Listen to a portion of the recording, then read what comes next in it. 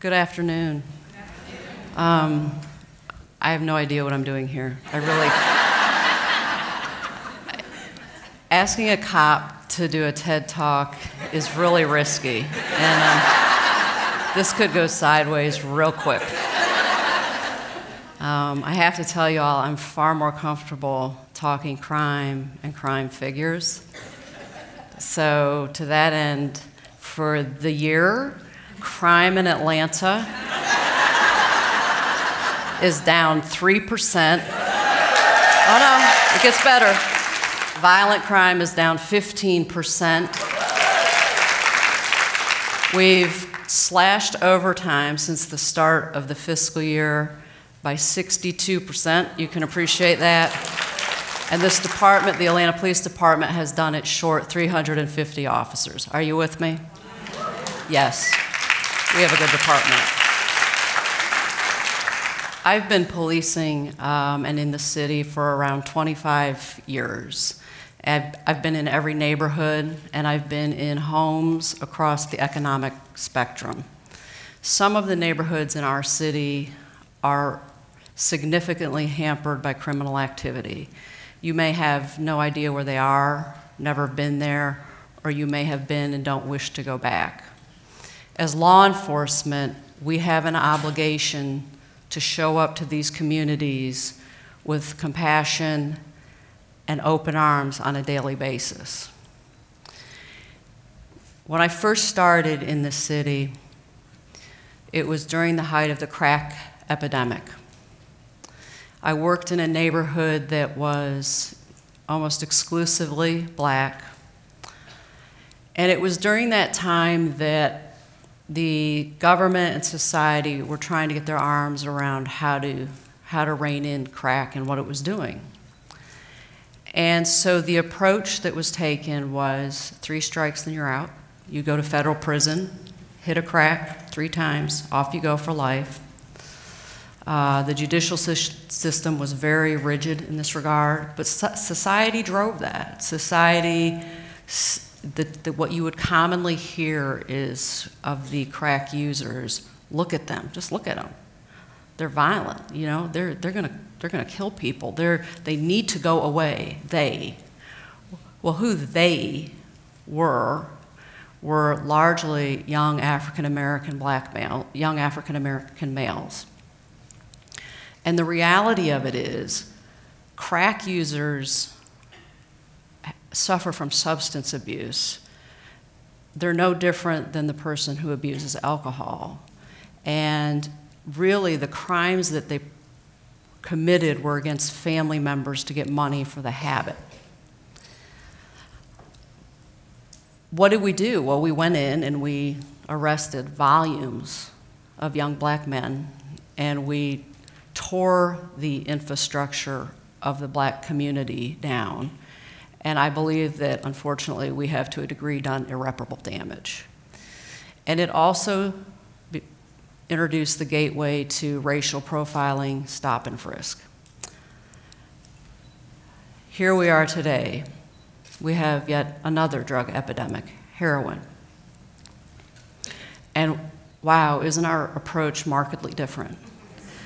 The federal government is no longer asking law enforcement to lock individuals up. We are instead instructed, they're putting millions of dollars to provide rehabilitative services to users. Employers offer health insurance for addiction. Police are instructed, they're given equipment to save the lives, literally resuscitate the heroin user who gets up and walks off without even a discussion about if they'll commit a crime. To be clear, I am relieved we're getting it correct. Individuals who suffer from substance abuse, who abuse narcotics, don't belong in our prisons.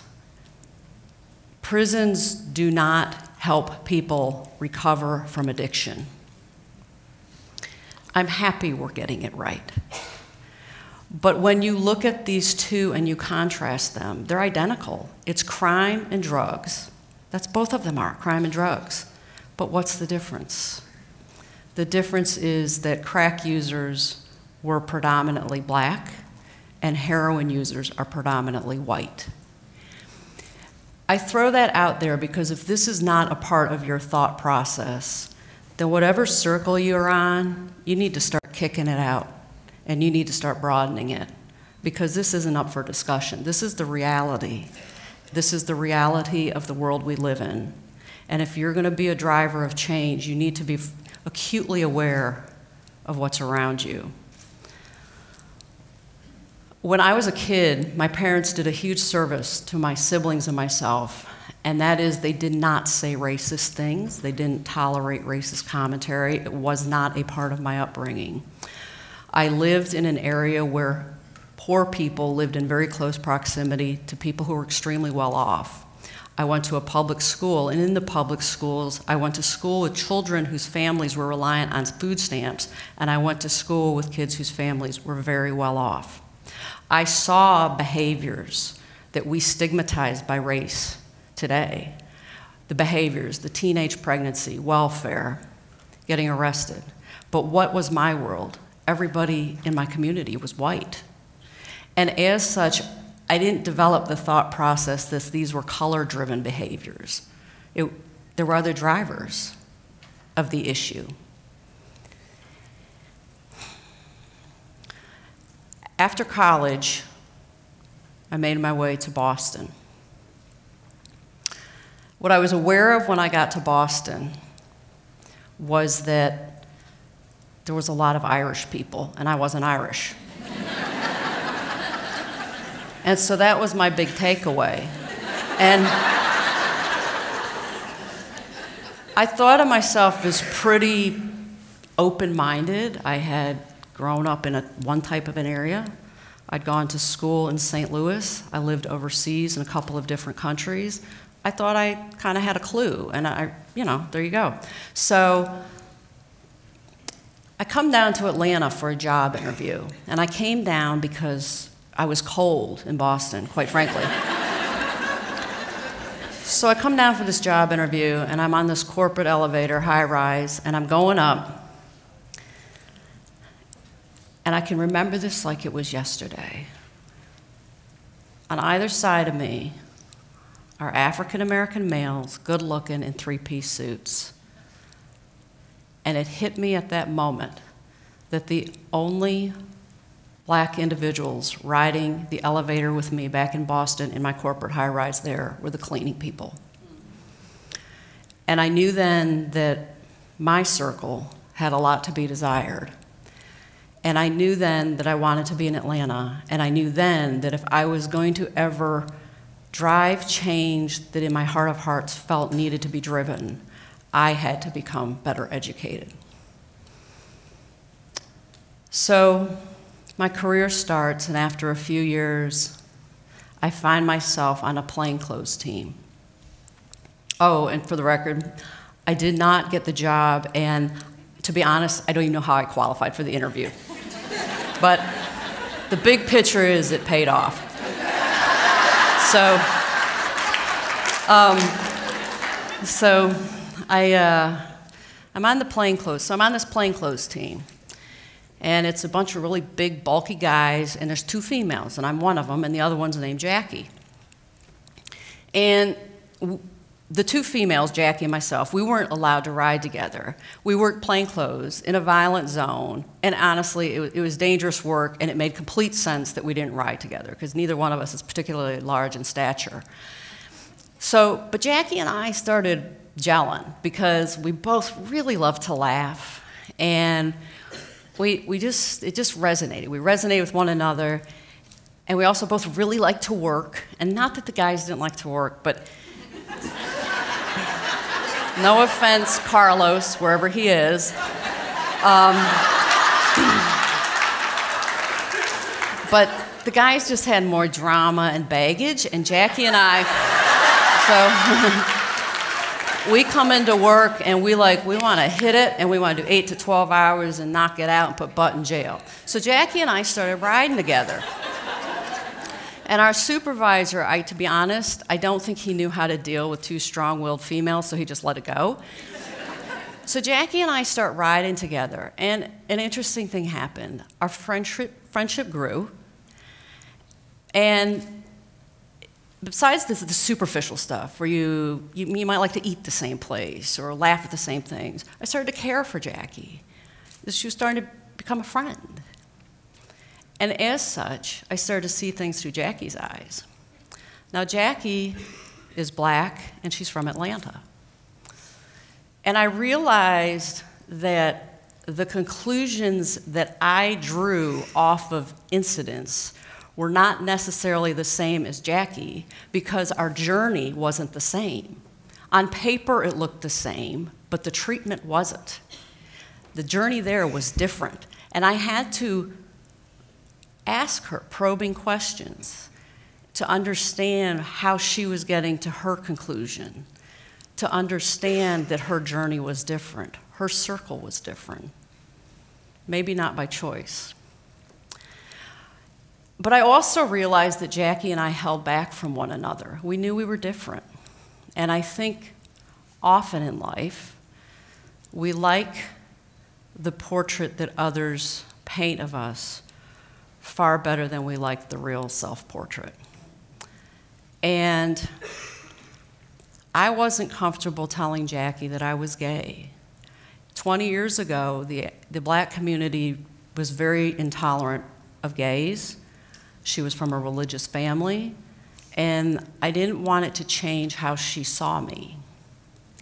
But I can remember clearly that it was a night that we were in some crappy unmarked car in a crappy side street, actually trying to catch a rapist. That's good, the good part we were doing.